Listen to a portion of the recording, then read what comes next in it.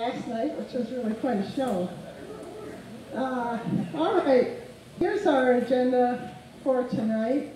We're going to look at the minutes, the treasurer's report. I have a little PowerPoint on what we do as a board and what we're currently working on. Cindy is going to talk about water testing. Deb, somewhere, is going to talk about pending zoning cases and maybe what we as citizens can do about those. Then we'll get to an update on incorporation, and then announcements would be anywhere that you want to go, anything you want to announce, and of course questions as we go along. We're going to have a question box at the end where we're going to invite you to put in your questions and comments if you'd like to do so anonymously, or if you'd like to sign it in, that's fine too. But that way we figure we'll get more thoughts from the people who show up right here, which is so important to us. Okay, anything else that I need to add to the agenda that you don't see there? All right. So we're going to take a quick look at the minutes of the last meeting. Not that one. Not poop, I hope. All right.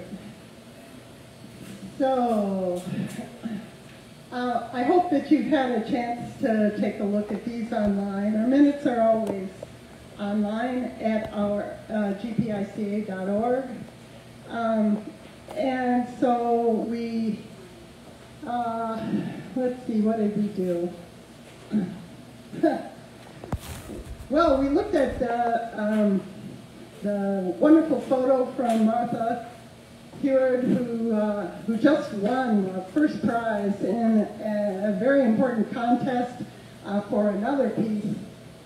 She's incredible. And then that was raffled off at Mango Mania. Cindy then talked about some things about voting, which just moved out really quickly.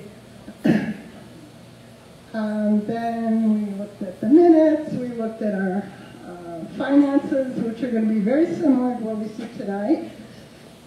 And then Mikes Markakis talked to us. He's the general manager of the Greater Pine Island Water Association. He talked to us about the annexation issues and where we were on those. And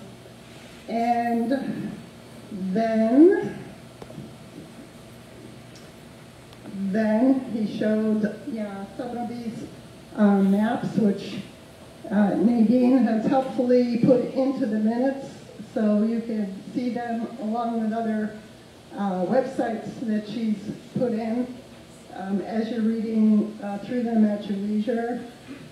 Mikes told you about how a small group of us went to see Representatives Adam Botana and Mike Giolombardo, as well as Senator Ree Rodriguez, about the annexation issues and a little bit about what we learned from them and what we expected might come out of those visits.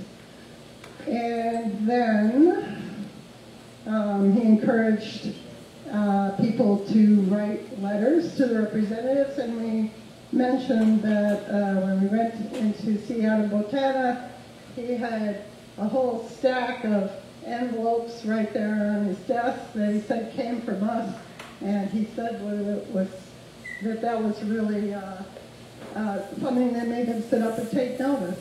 So I don't know if he was, like what was behind that, but I was thinking good. A lot of people wrote letters. They got those letters and they thought they were important. So your activism really does make a difference. Then, become incorporated, why it takes years in order to go through the process, why it's so expensive, and that PowerPoint presentation is on our website. And then why the last incorporation effort stalled at a certain point, and why we're kind of thinking about moving forward on it again, kind of with a certain amount of trepidation. So, continue down the line here. We got a few things in here. Does anybody remember who won the 50-50 raffle ticket last time? Nobody here was the person who won it. Okay, we'll get her name at another time. And then we adjourned the meeting. So that was the minutes of the last meeting, and I would appreciate a motion to approve the minutes. Motion to approve. Okay, second. Okay, Sue seconds it. All in favor, raise your hand. Thank you.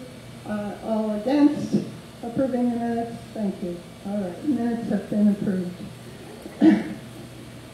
Let's go now to a quick glance at the treasurer's report. Our treasurer is in Ireland right now, going home to Ireland. So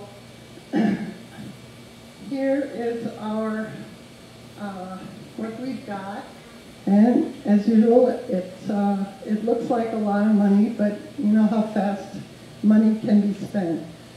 So we did get $735 in membership dues, which was wonderful, and spent a little bit on postage and copies, but that is basically our treasury. So, motion to approve the treasurer's report. Motion to approve the treasurer's report. Thank you, Nadine. Is there a second? Thank you, Jeff. All in favor, please raise your hand. Thank you. Anybody opposed? All right, the treasurer's report has been approved. Okay. I wanted to tell you about the memberships. We now have 242 paid members up to date. And on our email list, that is people who asked to sign up to be on our email list, we have 967 people on that list, which I think is fabulous. And it's because of Nadine's work, yay. But we're so organized now in this way. So thank you so much for that.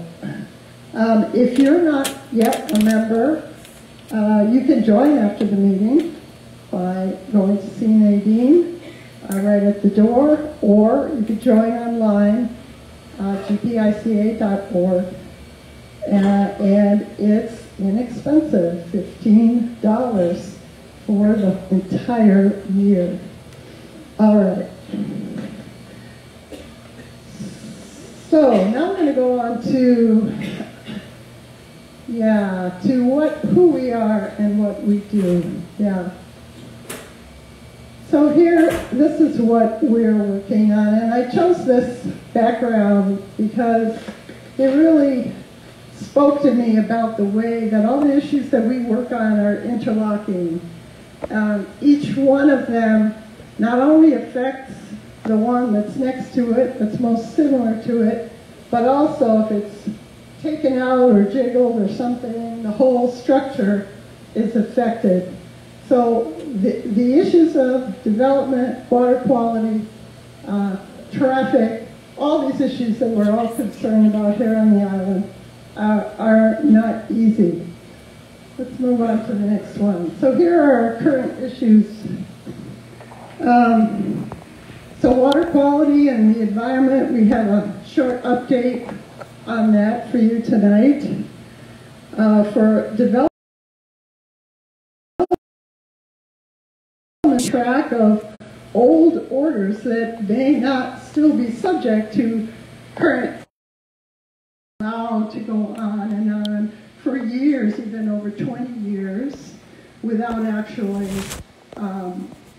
developing anything on those properties, but they could, and all of a sudden we didn't want to be surprised, so we're researching all of those old development orders, and we're also keeping track of the new orders, the requests for zoning changes, the requests for variances, and other ways to bend the rules of development, which is done on a regular basis.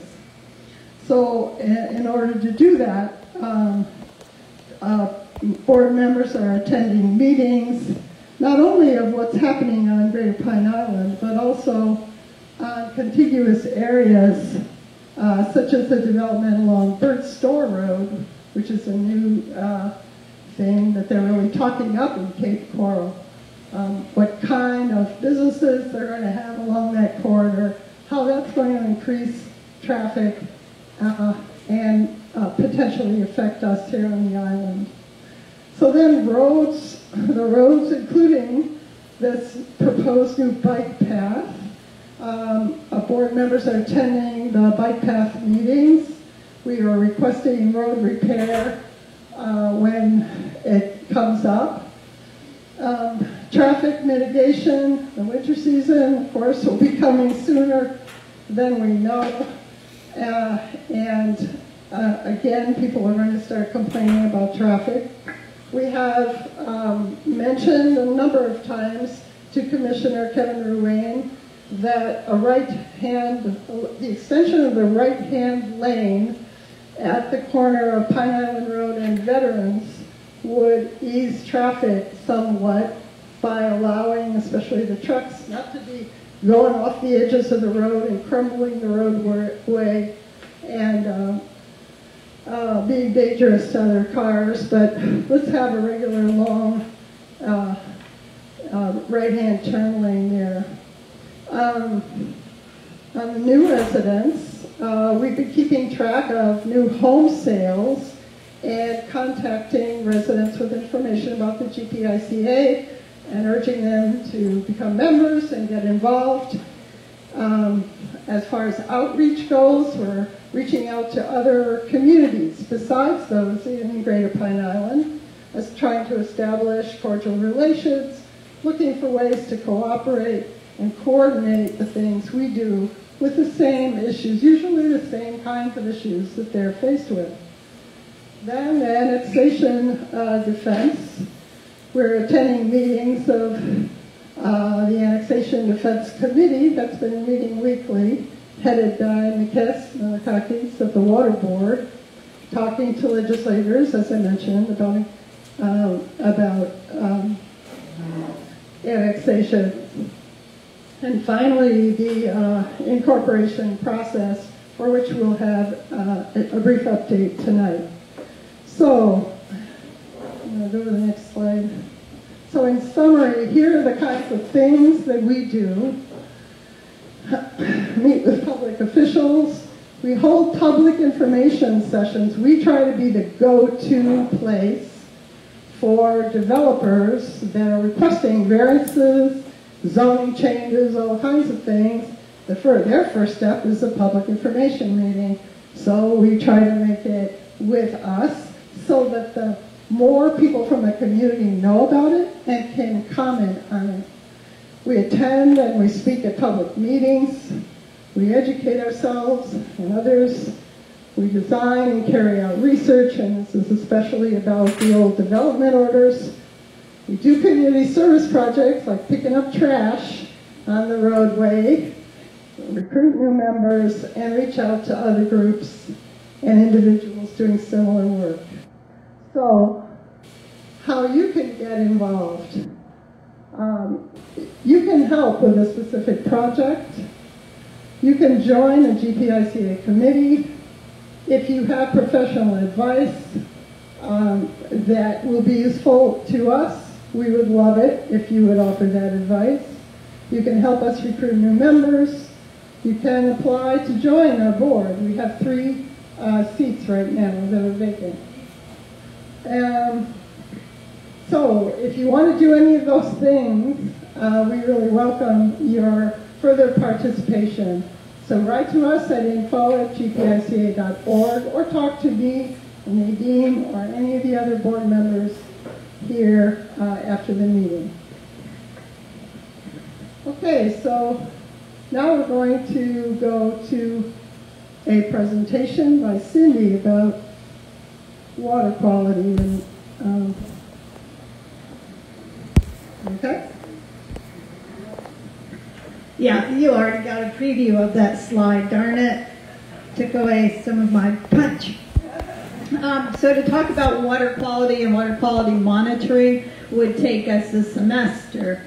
So literally I want to be clear that I'm going to focus on a specific type of water quality parameter and a specific water quality test and some results that have come from our own little island here and what it might mean, does mean, could mean, what we might want to do about it. So to start, let me see, I'm always clicking this for Helen, I'm clicking for myself. So this weekend I got to visit my little granddaughter, my husband and I, right? I got to go see her, adorable, right? She is almost 2 now. She enjoys getting into the bathtub along with her mother and, you know, playing with the bubbles and washing her hair, and sometimes you can maybe, some people are knowing where I'm going with this already, right? Sometimes she poops in the tub, in the water, which causes a great fuss because, why? Why is it not good? Yeah, it's poop, it's in the water. There's bacteria, and bacteria that could then get into the wrong places, right? So we know that everybody poops.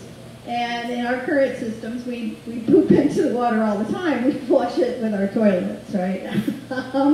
So there's a lot of us too, and you know, everybody poops too. It's not just us, it's all the other living things here around us that are pooping, and there's more of it, so we have to be more cautious about what gets into the water. It's not good. There might be microbiologists here in the audience, there might be sewer professionals here in the audience who could go into more detail than me, but for the purposes of tonight, you kind of get where we're going here, right? So then, we are all a little bit more versed these days, I think, about the fact that in our biological systems, there's good bacteria and there's bad bacteria. I ate breakfast this morning, and I ate a cashew milk yogurt, and I ate a bunch of live bacteria. Because those bacteria are the good guys. But I've got some bad guys in there, too. And so those good guys help keep the bad guys, you know, in balance. And so we're all aware that our guts are full of a stew of all kinds of organisms, and we excrete it periodically. Okay? So, the thing is, included in our guts, and the guts of all warm-blooded animals, are a group of bacteria known as the fecal coliform. Anybody heard of this group of bacteria before? Okay, a few people have. Okay, so we excrete undigested material. Along with it are all these groups of bacteria, lots of different kinds. And in the fecal coliform groups are ones that help us digest, and they're not necessarily in and of themselves pathogenic or cause diseases. Most of them don't. E. coli is sort of the exception. It can cause a bad, you know, gastroenteritis. You don't want E. coli in the wrong place. But the thing is, fecal coliform hang out with other bad bacteria. And the other bad bacteria can be ones that cause cholera, typhus, hepatitis, and other bad human diseases. There are ecological concerns about these types of bacteria as well. If we just concentrate on the human health issue, though, I think we're all pretty clear that some bacteria can generally be, you know, pretty bad. Any questions so far? Okay, this is Everybody Poops 101. All right, so here on Pine Island, then, we're all mostly, hopefully, pooping into toilets. All right, okay. And here's a fun fact for you. I'm sure you wanted to know this. An average man poops about 1 pound per day.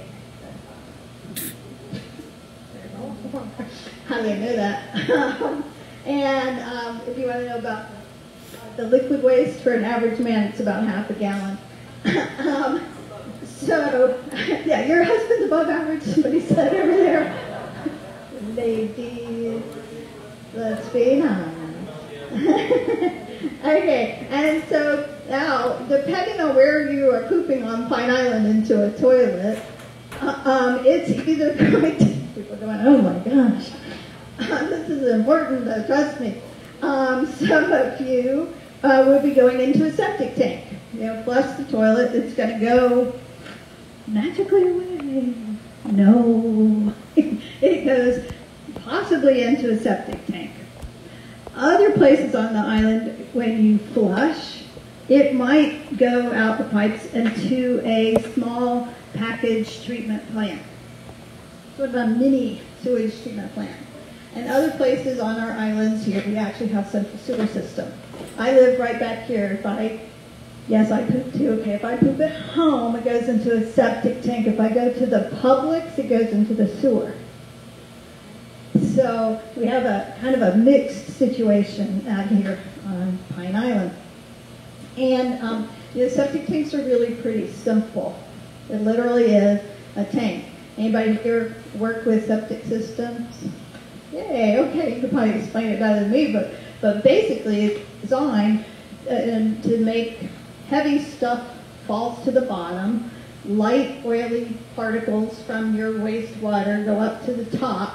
So you have what happens on the bottom, you get a sludge layer, and they call it the scum layer on top, and then there's this sort of water layer in between, and that water layer leaches out, and it goes into your drain field area, which basically is where it seeps into the soils and gets uptaken by the plants. Now, if your sludge and your scum get too thick each, then you start to have more of the, or less area for the water, and more of the scum can go out, and more of the particles can go out, and there's less time that any decomposition is breaking down in there. And those bacteria in there are in the dark, and there's other bacteria in there, so ostensibly they're getting broken down into cleaner, less complex organisms. But if the system's not working right, if there's a leak in between somewhere, then right, the poop isn't going to just go out and in your yard and magically disappear. We have in Florida and on this island, you know, water seeping underground, moving, flowing towards the lowest spots, the estuaries, etc. And literally, you should pump your septic tank a lot. I hear 5 years, I hear 3 years, 2. That's, well, of course, it depends on how many people are in your house and how big your system is, but every 2 to 3 years, right? So, anybody check on that for you? Anybody call you up and say, hey, what's the last time you pumped your septic tank? Maybe you get some coupons in the mail and it says, oh, it's going to be cheaper if I do it now, but there is no regulatory oversight to be sure that we're doing it well. And we all need that. I mean, gosh, we'll go, you know, speeding down the road if somebody doesn't tell us the speed limit. You know, we're fallible, we're human. And if your system's not been inspected lately either, then okay. So we all play a part. We all play a part in this. And then, of course, I did tell you that we all poop. It's not just people. So then there's the thing about, oh, I got to push the right button. There we go. All right, yes, pet waste really does make a difference. All right, so if you pick up your pet's waste and you put it in a bag and throw it in the trash, where does it go? Okay, I heard both landfill and incinerator. Yeah, our municipal waste is no longer handled in a landfill. Lee County has a waste-to-energy facility. So it would go and it would get burned. So that sounds pretty good, right? Get rid of all the bacteria. They do have pretty good pollution control equipment. on that stack. Yeah, it gets burned up and goes into the air, some of it, but there's capture mechanisms up there. So, so pets they literally are a concern for our water quality around here. And then, right here on Pine Island, we do have some of these kinds of animals that don't use the toilet. and bird waste is a little bit different, and of course it's not usually as concentrated unless they're in a rookery. And when there were fewer of us humans, that was the case too. It's concentrated, and it was a little bit of a different issue. And then of course there's some of these on the island too. And just in case you were wondering, another fun fact: an average adult cow poops 60 to 85 pounds in a day. So you thought your husband was tough. That's right. So, and they're not using toilets either. And of course, in some places there are big regulatory programs and plans for waste on the ground from large animal agriculture. But in some places, it's just on the ground that's full of water mixing. Right then. So these are all opportunities to see that there are interlocking pieces that can come together to help us all think about and improve water quality. So why did this come up for this meeting? Well, it came up for this meeting because just recently, Calusa Waterkeeper, a non-profit organization dedicated to water quality through science and through information, they expanded their testing locations for fecal coliform bacteria. Now, remember I said, well, the fecal coliform themselves are not necessarily pathogenic, but they are indicator species. You saw it up there. They're indicator species for the presence of other pathogenic organisms. And they're therefore indicators for presence of poop in the water. You just want to get down to the basics. And we're talking human health. We haven't gone into the ecological impacts and how that might tie to other things you're all concerned about, algal blooms, red tide, etc. So they added a new site. And when they tested here in July, here's Flamingo Bay on Pine Island. The unit is called MPN. It stands for the most probable number per 100 milliliters of water. It's a standard unit that's been used for water quality monitoring, scientifically validated everywhere. It's how standards are set for drinking water, for water where you can harvest shellfish from, and where you can swim or recreate. So that was quite a troubling number. It is way off the charts for any of the standards. Here on Matlacha Pine Island, I know it's a little blurry. I'm going to show you how you can access these records yourself. But here's the Matlacha boat ramp was in an okay region for numbers. Now these numbers can be ephemeral, they can change. There definitely are variables out there. But what that means is if you live near or around Flamingo Bay, you're going to launch your boat there, or your dog's going to swim there, or you want to catch fish there, don't do it. Don't do it. And I'll show you too, the May, there was not testing in June. But let me back up and say, we are in a position on Pine Island where we are downstream from everything else. That doesn't mean we can't do our best possible work here on our own island as a role model for others, or for the inputs that we have into the waters surrounding us. But obviously we're down, let me back that up because I want to choose the pointer. We're downstream.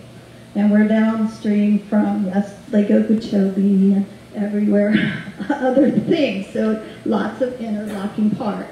There are people working on all those parts. We can work here on our island. So there was not testing done in June, But if you look back at May even, and they don't quite line up because of an extra testing site here in July, but here was Flamingo Bay then. So there was a precursor to this way off the charts number.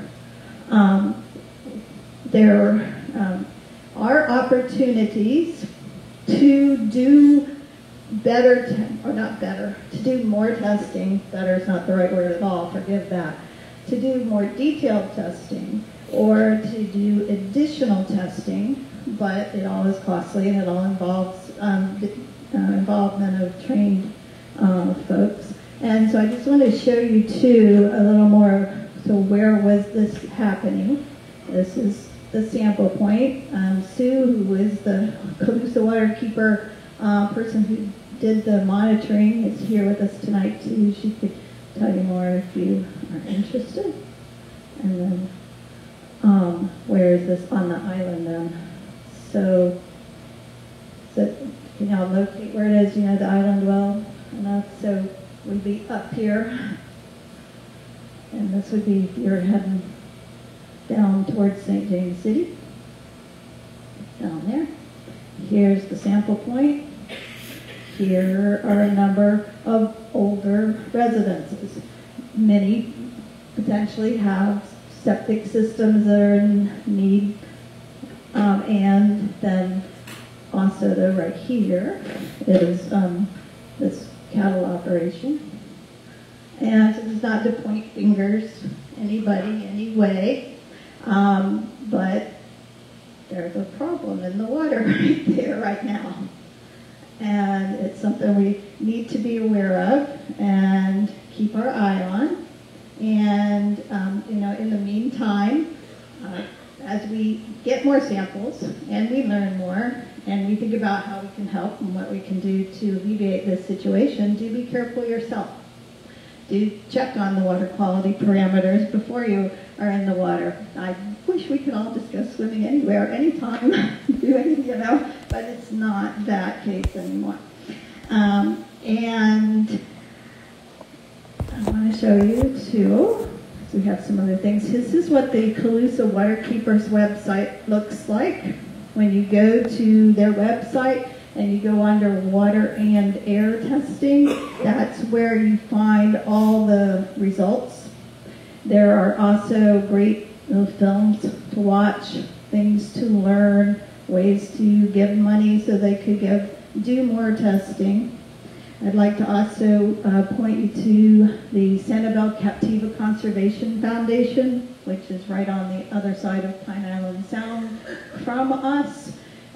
Their water quality monitoring does extend all the way up to the Caloosahatchee, and they were working with the Army Corps of Engineers on the releases and those issues.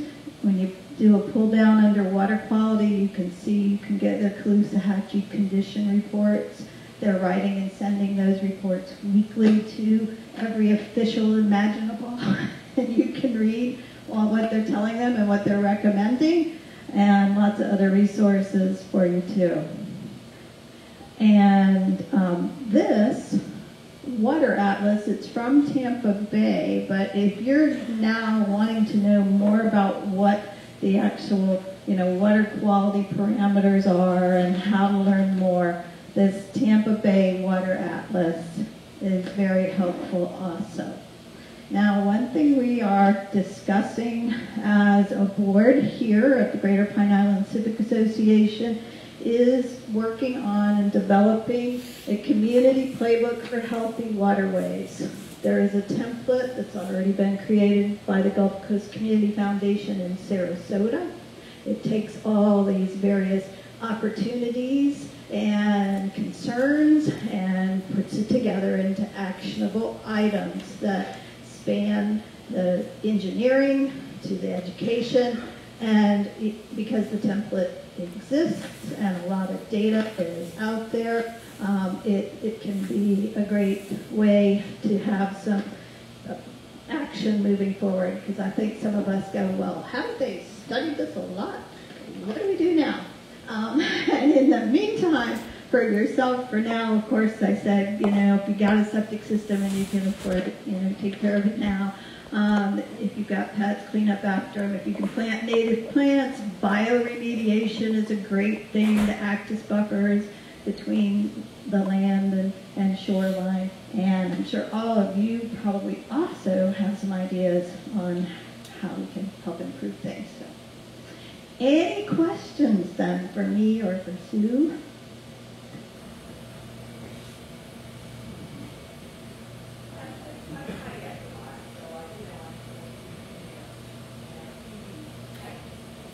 Cindy, can you give her the mic so the people...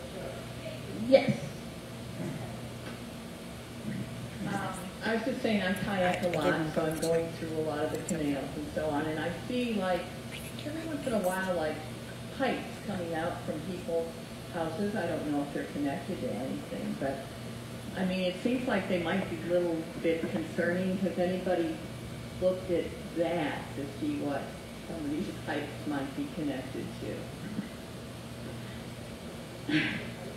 Yeah, I'm not familiar with that. That would be a kind of thing you could start kind of keeping track of. If I should have said, if anybody wants to join me in taking on this community playbook, that would be the kind of information that gets included in a playbook. It says, there's this, it could mean this, what can we do about it? Those are probably others. It could be storm drain runoff, so it could be just rainwater. But it could be something else. And we know there's some older places here that may or may not have connected correctly. So one of the things that I'm a member of Calusa Waterkeeper and a ranger. One of the things we recommend is take a couple of pictures, mark it, either mark it on a map. You can put a pin on. If you have a cell phone, you can drop a pin in that location. There's a little push that your thumb on it. It'll drop a pin. So we can get a location, because it's helpful to have the exact location, especially out on the water. And then send it into Calusa Waterkeeper and say, hey, I'm curious about this. Does anybody know if this is okay? We've been encouraging kayakers to do that, to especially if it smells funny. There have been places where people say, I go out and kayak and it really smells horrible here, and there's a pipe coming up. So yeah, we want to catch that and investigate it. Yeah. Thank you. That way I see Frank has a question.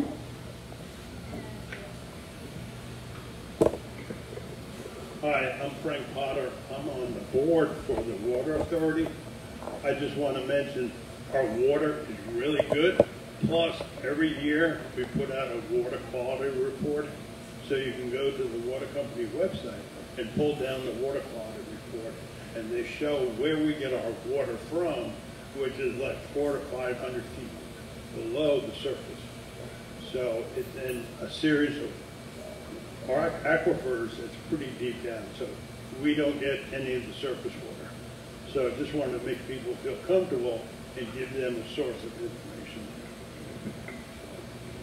I'm really glad Frank did that, because that's true. We don't get our drinking water from a reservoir that's sitting on the top of the surface getting any of this kind of problems. We've got these aquifers, we've got the water quality standards. Our sewage treatment plant does a great job here as well. The drinking water issue is separate from this, so thank you, Frank. This is why we have a whole organization. Hi, I'm Mike Bellacqua with the St. James City. This is probably small in comparison to the possible septic system leaching into the water, but is there any way they monitor the people that are living on the boats and where the waste is going? Because there's quite a few people living on sailboats up and down my canal, and I don't see bathrooms out there, and I don't see anybody coming to pump sewage out of their boats. So is there anybody that monitors that? Ostensibly, yes, but Well, I keep answering for where I used to live, and when I remember I'm in Florida, where the rules are a little different. There should be. They should be self-contained, but I don't know who monitors and regulates that. It's a good question.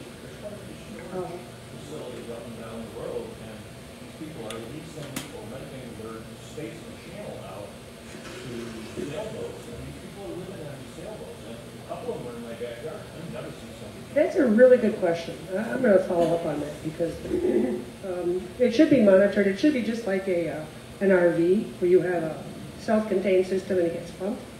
And you would, if you have an RV in an RV park, there are pumping stations. But sailboats are supposed to follow those rules. What I don't know is what Florida enforcement is.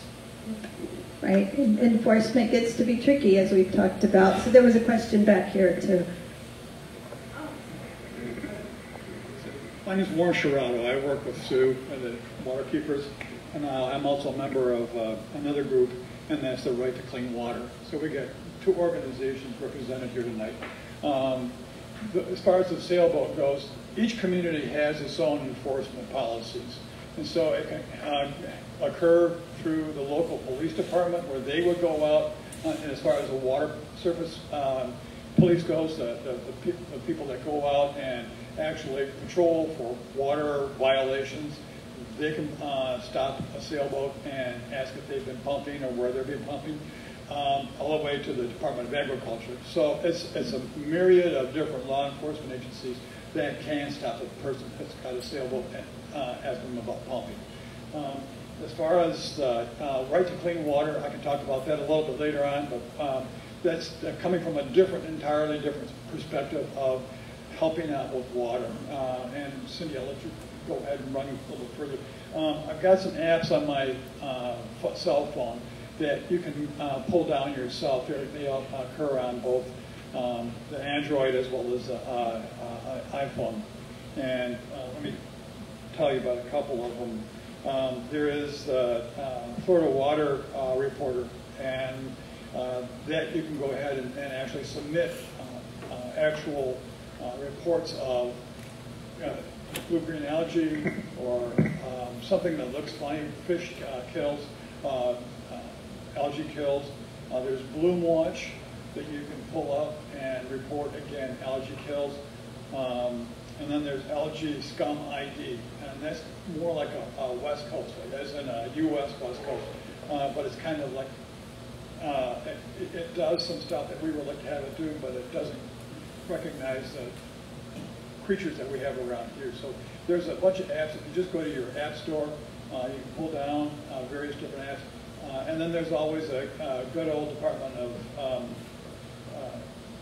the DEP, Department of Environmental Protection, and you can report to them sightings of real bad blue-green algae breakouts or fish kills. So that's just a few things that can be done. All right, so some apps for identifying scum, for water reporting, right to clean water, and these things will be recorded in our minutes on our Facebook page. And later when we have time, we're going to ask you for your comments or questions. If you didn't get any of that and you want to know more, I think we're also going to, at future board meetings, do more about what are these tests, what do they mean, what are our results, so that we have a clearinghouse to be sharing that. Other questions? Because we've got other good stuff. Deb's going to talk to us about rezoning, and of course that all links to water quality too. So thank you guys. Okay, thank you very much, Cindy. Go ahead, Deb.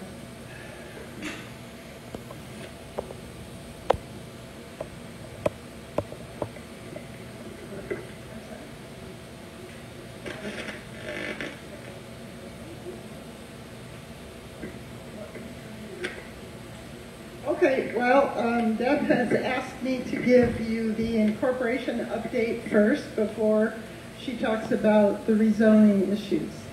So, as some of you may know, I wrote a letter to the Eagle, which was published in the Eagle last week, about incorporation, the whole idea of why this issue has come up again, and what we're thinking about doing about it.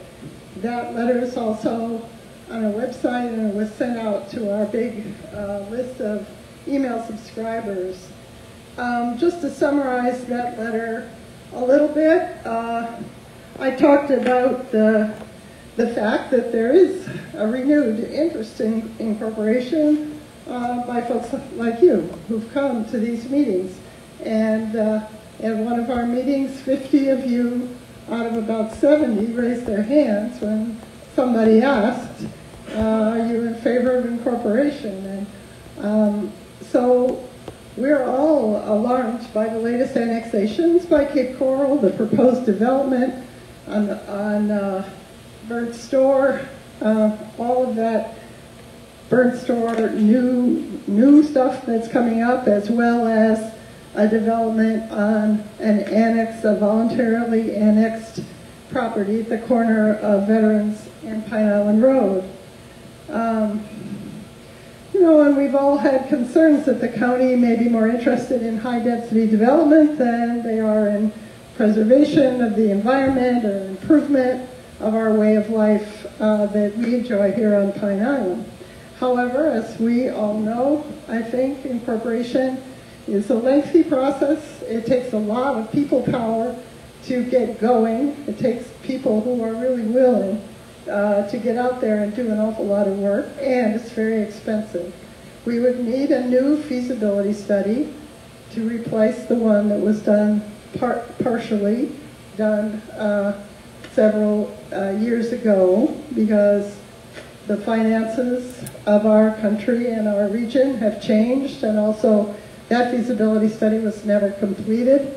So we need to find new consultants if we're going to go ahead with this, to do a new feasibility study, and then to look at the proposed charter for the new town, and to say, well, what parts of Greater Pine Island really want to incorporate, and write that into the charter and make the charter amenable to what people really want. And then we have to get the cooperation of our legislators, which is not always an easy thing, to even put the question on the ballot. And once the question of incorporation, this is after a straw vote, where we have to prove that, yeah, there's enough interest in incorporation, that legislators, we're ready to move forward on this. That would require one vote. And then the second vote would be when we finally, all of these things would have been done, a whole lot of money would have been spent, the legislators would be on our side, and then the legislators would be able to put the question of incorporation on a ballot, at an election, a regular election. And that's when the citizens of Pine Island, the property owners, and the people who live here and are voters, not necessarily property owners, the voters on Greater Pine Island, get to choose yes or no on incorporation. And we wouldn't want to go through all of that and then have people say no. But that's happened to other communities. So we had a special board meeting last week to talk about, well, what's next? Do we do an education campaign? Do we go and get a consultant and ask that consultant how much it would cost to do a feasibility study and what that would look like? And we were advised, wait a minute, we're getting a little ahead of ourselves. We're moving a little too fast. We found out that there is a group called the Florida League of Cities, which I didn't know about. The Florida League of Cities helps groups like us, communities like us, decide whether or not they want to incorporate. That's not all they do, but that's one of the things they do.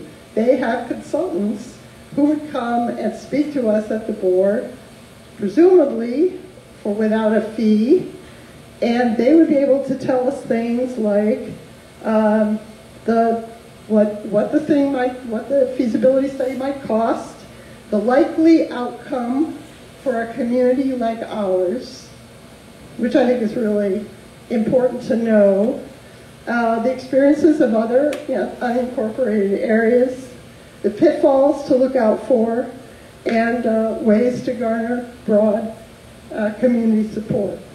So that's our due diligence that we're going to do. We're going to contact a consultant to speak with the board about all of these things. And then, if we decided to go ahead with a feasibility study, we would need to come back to you and say, are you ready to do this? And then we would probably put out a request for proposal, an RFP, if you're into that language.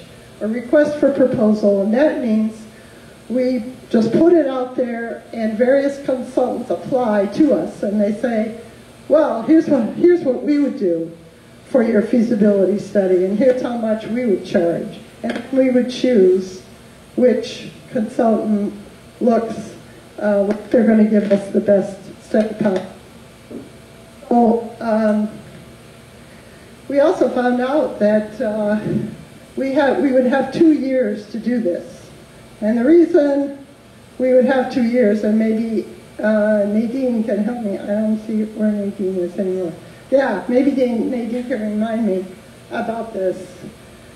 But why do we have 2 years? Because we missed a deadline that just went by.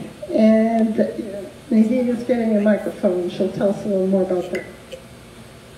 We would have to get it before the next legislative session, and to do that, it has to be on the legislative delegation's agenda before, what's the date? It's a date in September, but there's just not enough time to do everything we would need to do for the legislators to say,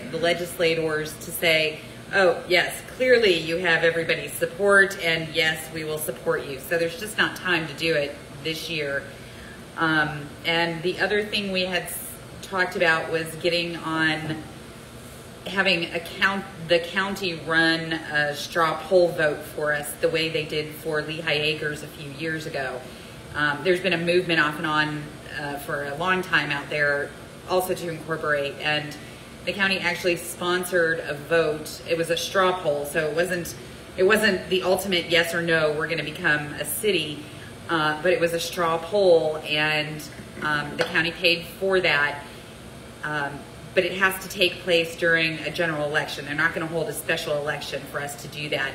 And our next general election is 2 years from now. I think that was the 2-year cutoff. Yeah. Was getting that straw poll on the ballot. One of the things that was done the last time incorporation came up, and the last time the GPICA tried to move it forward, was they tried to do their own straw poll.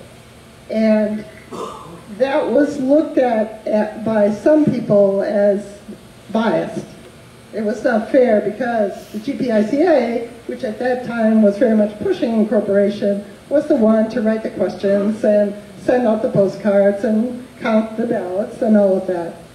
And so we figured the way to make sure that there's no bias at all is to have it come up at an actual election, when you would go to the polls and you would cast your vote that way. So these are the kinds of things that we're thinking about, and this is where we are. Yes, yeah, thank you. Hi, I'm Dave Dillon. Hi, Dave. Hi, I'm not an engineer, but I've worked with one on a project. And they have a thing called a Gantt chart. And a Gantt chart lists on one side all the things that have to be done. And they have a calendar going the other way. So something's going to take 2 weeks, and it's got to be done after 2 other things is put here. It's a very effective way to keep yourself on target for whatever the endpoint is. Thank you for that. Yeah, I've been actually looking at some planning software for another project for something totally different that I'm involved in. That planning software does the same kind of thing. It's a little more complex, and we thought it was more than we needed. But yeah, once the ball starts rolling, You know, and then you have to keep your dates. You have to decide, okay, we're going to do some community education. Who's going to do that? And where are they going to do that? And what's that going to involve? And how are we going to get everybody to tell the same story rather than everybody just, you know, making it up as they go along? All of those things would need to be planned. Yeah. You've got 20 different things to do. You have 20 different committees, and a couple of people on each one to spearhead. It worked very well for Fantastic. I feel bowled over just, you know, just by thinking about the amount of work that is. But it can be done. It can be done. So many other communities have done this successfully. So, you know, if it's feasible, we too. Yeah, there's another question. If we all have a clear and concise plan with dates, and we can get like something together as a group that we all have actionable items and dates that they need to be done, so we can get this effort organized and moving forward. Because it's right now I feel like this is just me coming in, but it sounds like this like the plan is disjointed, and if we have like clear dates and things that, like he said, like if we had something, I'm all about planning. Yeah, yeah. Plan, you plan to fail, so. Yeah, you got to get organized. But before we get organized, we have to decide if we want to do it. And to decide if we want to do it at all, we have to know some of these background pieces of information. How much is it going to cost? Who would do the feasibility study? What is the likelihood of success? Which communities in Greater Pine Island want to incorporate together, and is that feasible? You know, that was one of our trip up things that happened last time, because some people in Mount Lachey were very much against it. They didn't want to incorporate with us, but we needed Mount Lachey. So are there other ways? What about the outer islands? Maybe the outer islands would incorporate with Pine Island if Mount Lachey didn't want to incorporate. Who knows? I mean, all of these questions would need to be explored before we get to the plan. But I absolutely agree, you've got to get, once you decide to move forward, you've got to get hyper-organized. Okay. You spoke last meeting about the straw poll and then who could vote in the election. Yeah. And you talked about meeting with the Florida League of Cities. Is it possible to give yourself a date and say, okay, we have this influx of snowbirds coming back that can vote in this straw poll, so to speak, correct? They just can't vote in that election to incorporate or not incorporate because they're not Florida residents. I think they have to be voters, Florida voters. In the straw poll? In the straw poll, if we ran the straw poll through Lee County Elections Office, yeah, you have to be a registered voter to do it. How we did it before was we sent postcards. We pulled the voter registration list from Lee County, and we sent postcards to every registered voter in the area that we were talking about incorporating. And you know, whatever, you can look at our website and see what the numbers were at that time. But that went to everybody, but you still, again, it was for registered voters. Well, I don't know how we can get the snowbirds involved in this, but you've probably got a large population of the island that has no interest in higher taxes and more government in here. I mean, everybody kind of came here, I think, for the same reasons. Quiet, with very little government, with very little disruption in our life. So if you can get your information together and they can help in a way, I think you're going to get a lot of positive input from the population that's only here a few months out of the year. So we keep talking. It's only my second meeting I've been to, and we've gone over a lot of the same items. Yeah. But this is an interesting fact. If you can get some information from them, I think you'll all be willing to come back and listen to it.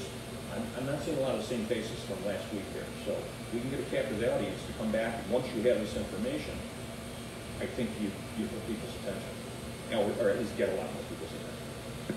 Okay, I mean, I think the reason that it's only registered voters that could vote both times is the whole reason to have a straw poll is to convince the legislators that we're serious, that we would actually vote for incorporation if they went to the trouble of introducing it as a bill in the legislature. They don't want to look stupid, you know?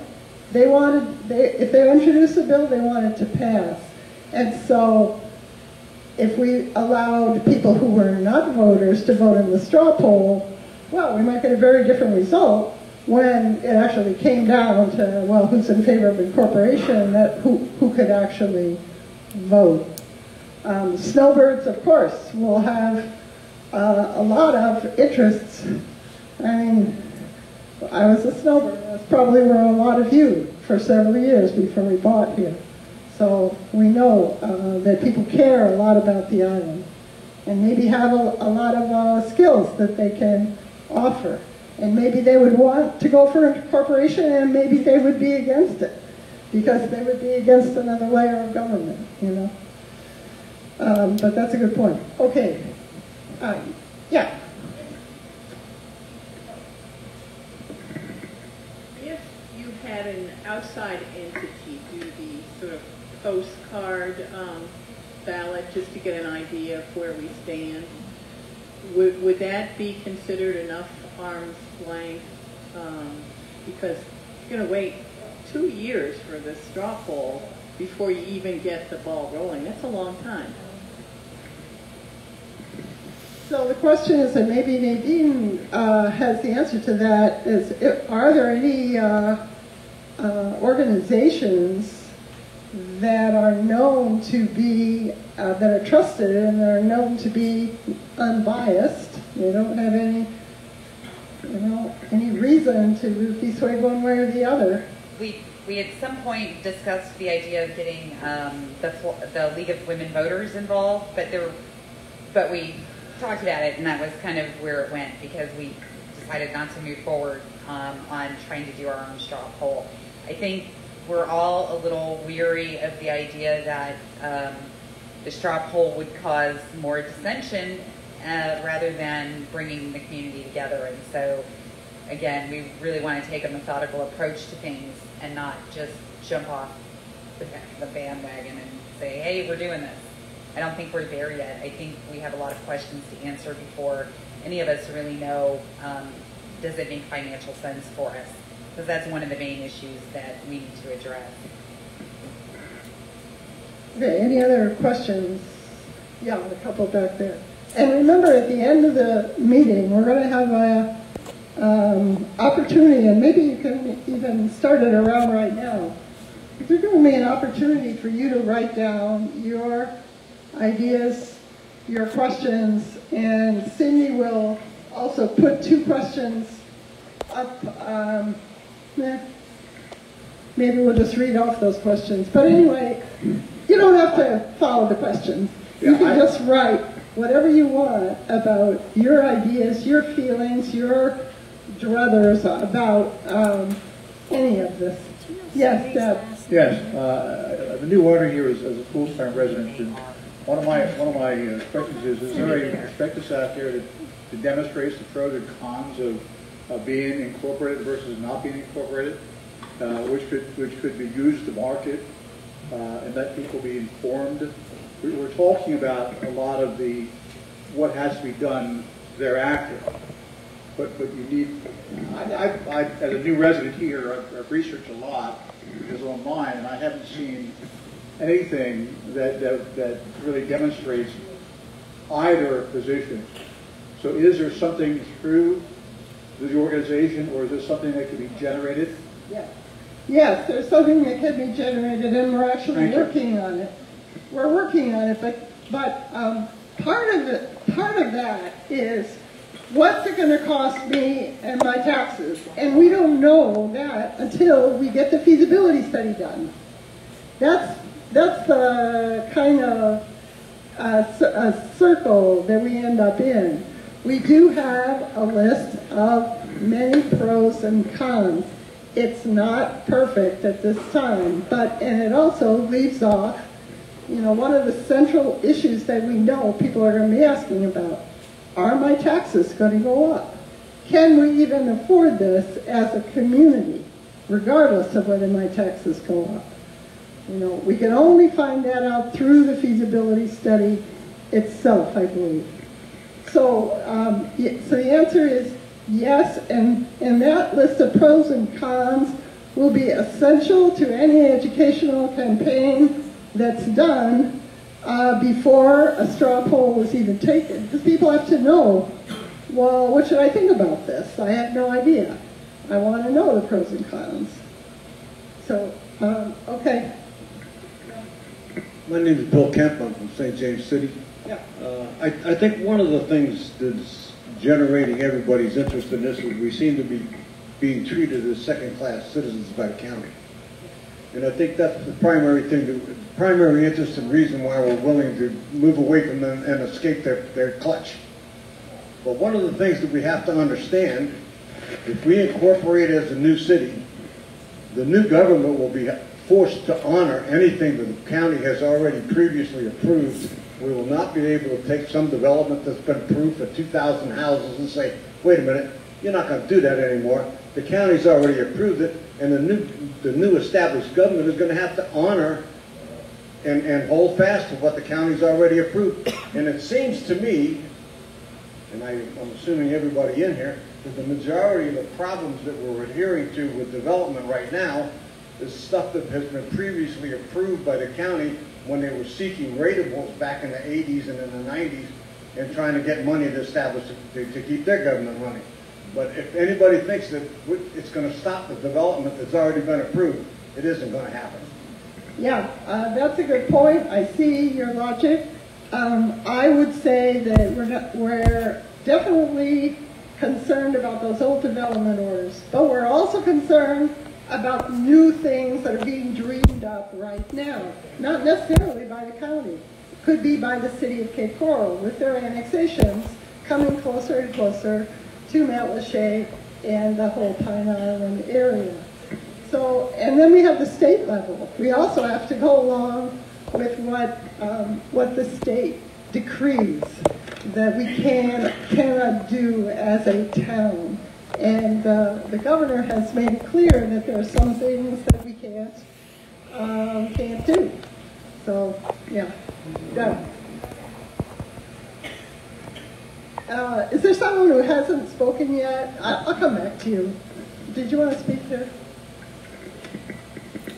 Obviously, people are concerned about taxes, but would not being incorporated also open up the flow of funds that from state level, federal level, various other levels of government, where we can apply for grants and so on and so forth, but an unincorporated body would not be able to do it. So, where tax and just step back from that, it seems that the best next step is to have a representative from the association that you mentioned come and speak to us, because they'll be able to answer these questions a little more authoritatively and talk also, I would imagine, about the pros and cons of incorporation as well. But I think that there's a two-sided tax thing here. One is it takes money to run the government. The other thing is it also opens you up to grant monies from state, federal, county, and other. Okay, so that's a good point. And also, it was pointed out last time we looked into incorporation, is that Greater Pine Island is a donor community to the rest of Lee County to the tune of $1 million a year. We pay $1 million more than we get back in services. So that's where some of the money would come from to run the government of the new town. That right now is not helping us at all. Others, Frank? There's somebody who hasn't spoken. This is, I think, our third meeting, bringing this incorporation back up. Have you, since the articles have come out in the Eagle, had any feedback, any email to the Civic Association? No, just about the general feel, besides the people coming to the meeting. Yeah, sure. Pro or con or mixed or... I think I've only seen one con email to me, to the info at GPICA. But I've also had a lot of, yeah, way to go, you know, we really need to do this, but we need to look at it carefully. I like the way you're approaching this. You know, we get a variety of of feedback from this. There are always some people who, in no uncertain terms, will tell us that we're wrong and this will never work. So, you know, we listen to them too. We listen to everybody. Frank, did you have another comment? On the website, there's the draft original feasibility plan. So, to some extent, people can take a look at that. It's like 30 pages long or something like that. I didn't print it all out. But I think it'll address some of the questions. But if you understand that it's a draft subject to change, it may help to get people to think about what has already been thought about and what issues and the pros and cons of it. Okay, yeah, you can always look at the whole feasibility study. I really thought it was such a drafty draft that, oh my gosh, this is not something that seemed to me to be professionally done, and it had a lot of inconsistencies, and so I'm not sure how helpful it would be, but there it is on our website. So you can certainly take a look at it. Helen, there's a question back here. Okay. Hi, I'm David Saffron from St. James City. I have formerly lived in one of the 5 boroughs in New York City that was thinking about seceding and incorporating as its own entity. And part of the problem was that ultimately we needed to have our own police force, fire department, sanitation, etc., which costs a lot of money. Has that been considered? That's not an issue here because our schools are already taken care of. You already pay taxes for that. That's run separately. We would, typically what towns have done in the past is continue to contract with the county for sheriff's services. You know, Waste Pro, we could start contracting with them or be covered under a current contract.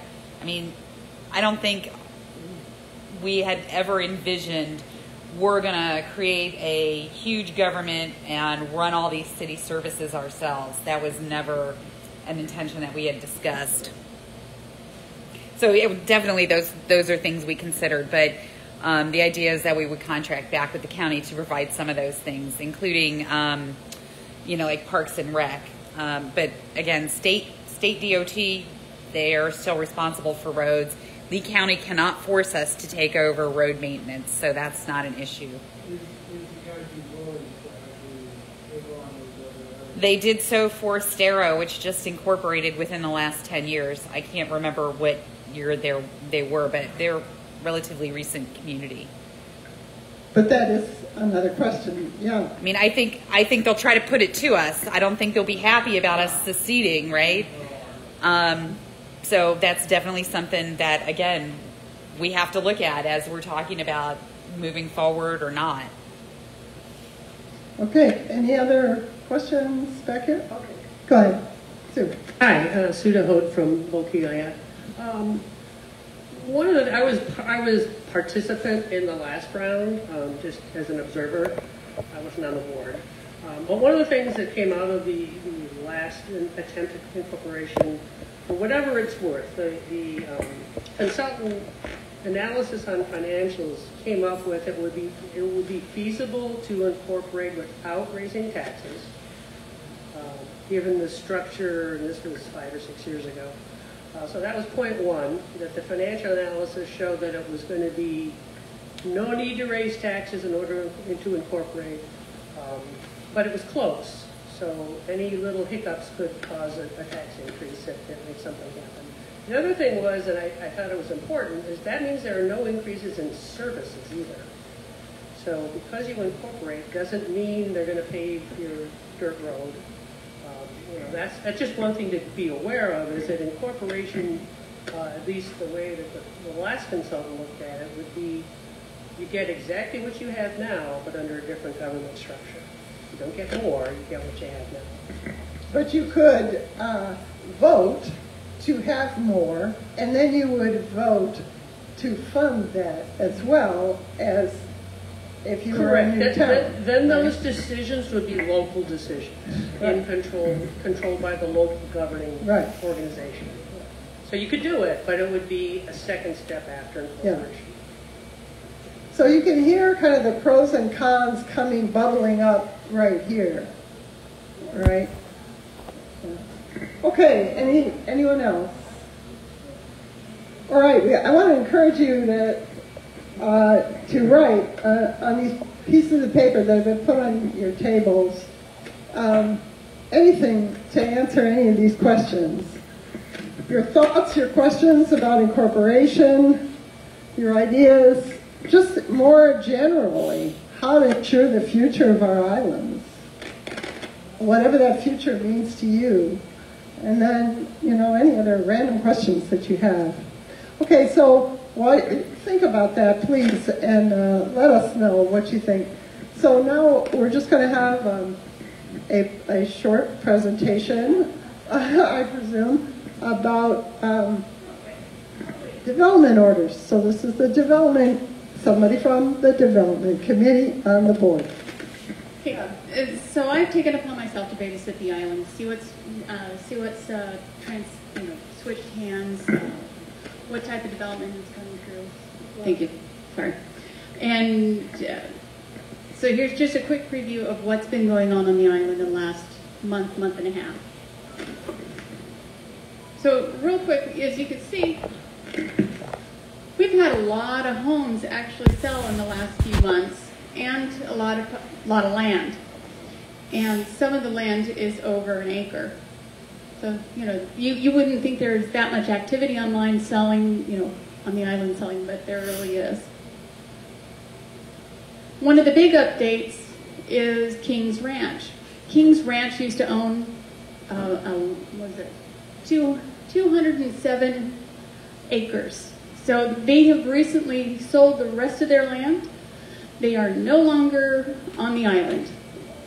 It was bought by one individual, and this is the LLC name that they put it under.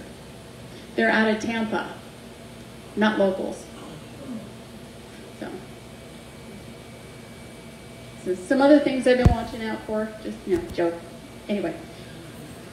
So on July 12th, there was a public meeting that wasn't being held by GPICA, so I did go ahead and attend that. And this particular person bought this lot of land right here. That's, I believe that one is the veterinarians, and that's the dollar store, or the Dollar General, sorry.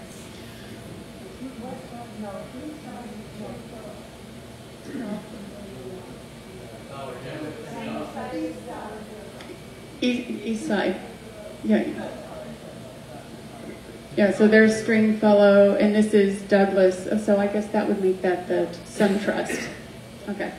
So she plans on making it a fun and funky place to hang out, is what she said, or the presenter. The plans are doing a shipping container type of venue. She hasn't applied for her permits yet. This is just the informational meeting that they had on that particular day. She wants to put fresh food and ice cream bar with a bar. And just real quick, this is kind of what she's looking at. So there's the land. Her retaining pond for water is going to still be over here. There's the dollar. Yeah, in the bottom is Sun Trust, thank you.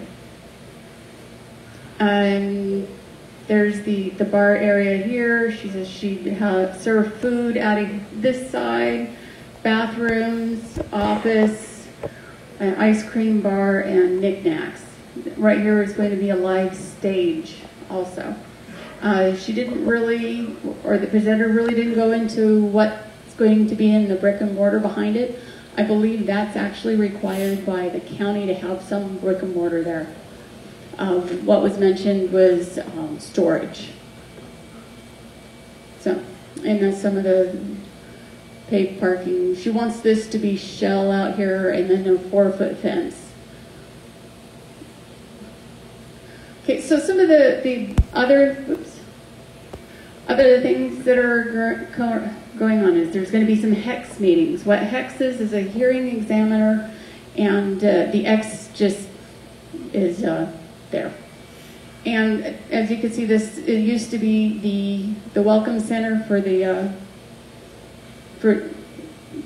Chamber of Commerce, and they sold it. When they sold it, the new property owner went to the county and says, you know what, I want to change it, and I want it to be used car lot. Currently, there is there's some landscaping, Hunt's landscaping there, but it's only temporary until the property owner chooses to do what they're going to want with it. They're also wanting to expand the current building that's already there. The hearing is on October 13th. On the last slide, I'll have a website that you can go to if you're interested in participating on what's required. That's a big, long discussion there. The other HEX is coming up is August 31st. This has to do with the Publix. Right behind it, they have this nice big square right here. They are wanting to put EMS possibility, like at an outstation. I think the contract went somewhere else, but they wanted that over there. There's talking about reducing the size of the shopping center that they're building over here. They're just, shaving it off by about 7,000 square feet. 7,000 square feet. I think it's because they had to put a road back here for safety. In this build, right here, they want to put a self-storage unit. And with that self-storage unit, they want to go above what we allow on our Pine Island plan. So that's going to be at this meeting right here. Once again, last slide will have a website that you can go to learn how to participate in HEX. The people on Pine Island can go to this and discuss and let them know, but it requires participation, and it's usually on a Wednesday in the morning, and I don't know exactly what time. 9 or 9:30 is what they like. Fort Myers. Of course. Whoops. So one important thing to know about the hearing examiner meetings. So how zoning works, they have to come before the hearing examiner, and then it goes before the county commission after the hearing examiner makes their report. You have to speak before the hearing examiner if you want to speak during the county commission meeting. Sorry, Deb, I didn't mean to interrupt you, but I wanted to throw that out there so everybody knew that you had to attend the hearing examiner's meeting if you want to say anything to the commissioners about it.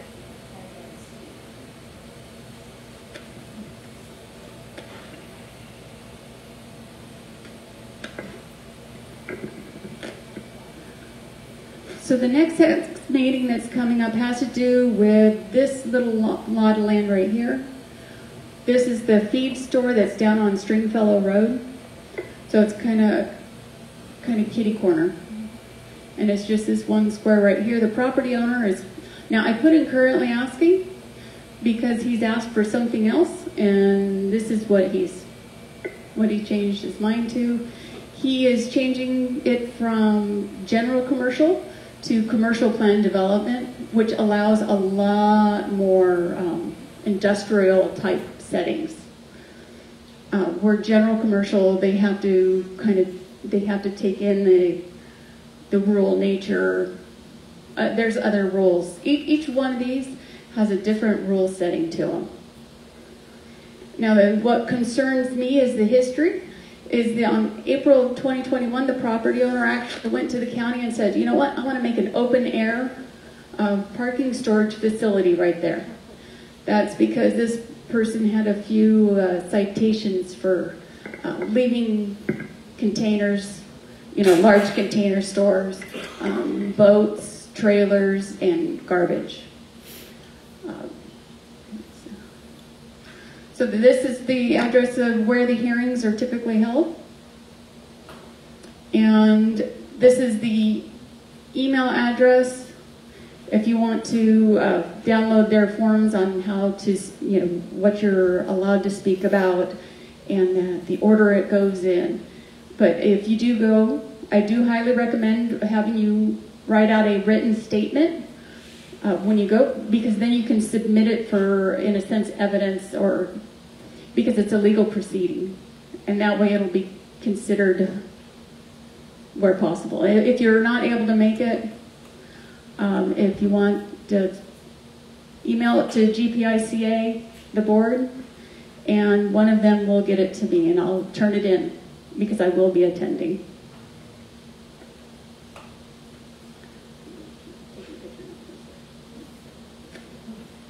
Last page, questions. Any questions or comments about these issues? Okay, so Cindy will come around with a basket, and please put your comments, questions.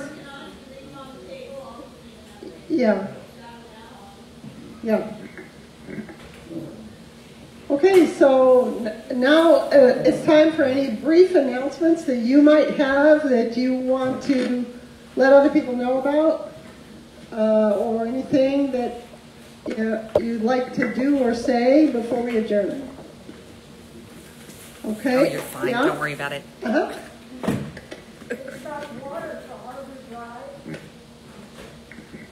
Are there any plans for Harbor Drive to get Pine Island water as opposed to groundwater? Water on Harbor Drive. Who would know about that? Frank Potter, of course. He's how convenient you're here. Okay, Frank.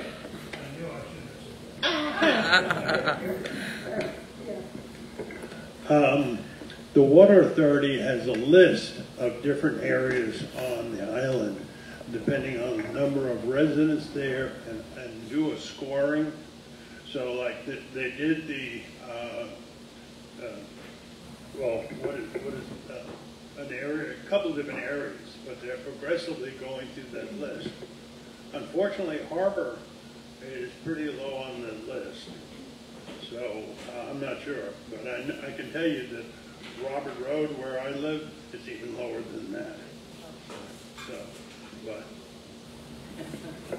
So all those people have to have their own wells? Is that what it is? Robert Road has our own water. We have city water, Okay. but in terms of doing any other work. But I was thinking more in terms of fire hydrants, because we don't have any fire hydrants. Okay. Yeah. So do you have well water? Is that how you? Oh, okay. Do they have well water? Do you know? Yeah. Okay. Yeah, nasty, huh? Okay. Oh, wow. Uh-huh. Oh. Well, you need to go to the water board, the Water Association. You can walk right into their office, which is right there on Pine Island Road, just as before the gas station. And tell them you're really concerned about this. Raise that issue, because we shouldn't have old-fashioned, ways of getting drinking water on Pine Island. We should be modernizing, in my opinion, more than, just leaving everything the way it was. All right. Any other issues, concerns, announcements? Is there a motion to adjourn? Motion to adjourn. Is there a second? Thank you. All in favor? Aye. Thank you.